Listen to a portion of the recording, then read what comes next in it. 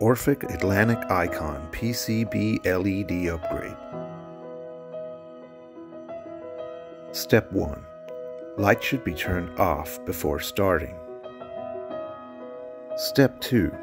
Remove the 8 nuts on the aluminium fan panel and carefully remove the aluminium panel. Step 3. Remove the 6 connectors going to the LEDs. Step 4.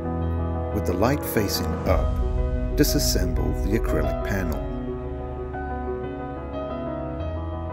Step 5. Remove the silicone and remember to place it back when reassembling the unit later.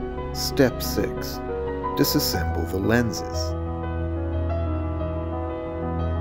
Step 7.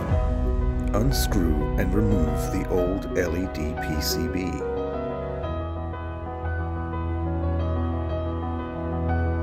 Step 8. Apply cooling paste and spread it evenly in a thin layer, covering all the area. Step 9. Replace the old LED PCB for the new iCon LED PCB. Step 10. Assemble and place back all the parts that were dismantled.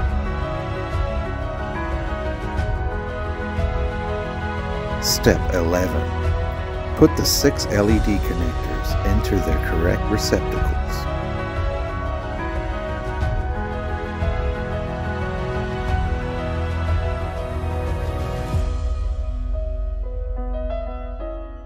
Step 12. Install the aluminium panel onto the 8 screws and hand tighten only.